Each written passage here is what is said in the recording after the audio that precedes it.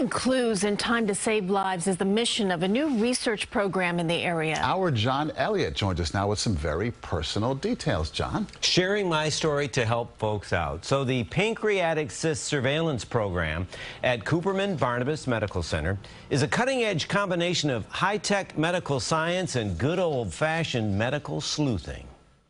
We were absolutely thrilled to be the first in the region and one of the first in the country to onboard artificial intelligence for pancreatic cyst patients.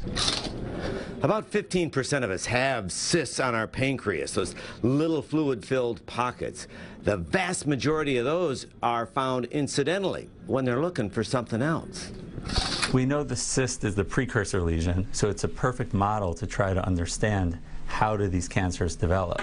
So I've had a lot of kidney stones, so I have occasional CAT scans of the kidneys, and that's when they saw the cyst on my pancreas, and that's why I'm participating in this program. Come on in.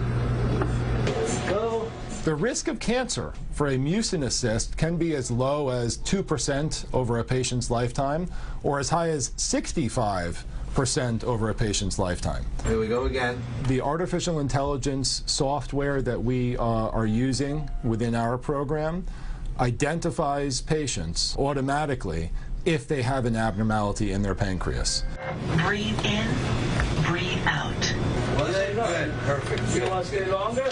Thank you. Some of our research here is trying to identify new biomarkers that would help us to understand which are the high-risk lesions that we should be more aggressive with. And here, this is a cyst that is within the pancreas. Our main focus here in the pancreatic cyst population is to mitigate and lower the risk of someone developing a pancreatic cancer, because once the cancer develops, that patient is rarely cured of their disease. Okay, Dr. Langen wanted me to stress that this is a team effort. The staff at Cooperman Barnabas Medical Center is working with the Rutgers Cancer Institute of New Jersey and software developer Eon Health.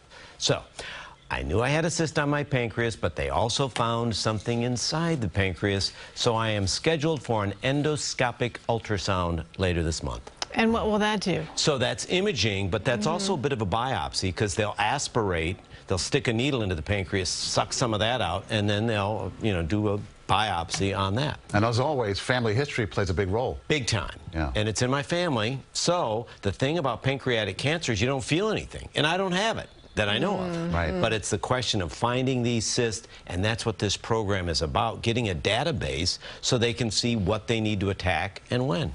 All right. Stay tuned. Truly, thanks for sharing. We feel so much closer now. Yeah, I only have spleens for you. You joke, but we do wish you the best, John. And I'm telling the story in case people are out there. Yeah, of course. This is cutting edge stuff. Of You course. kid because you love. Yeah, that's right. Thank you, John. Thanks, John.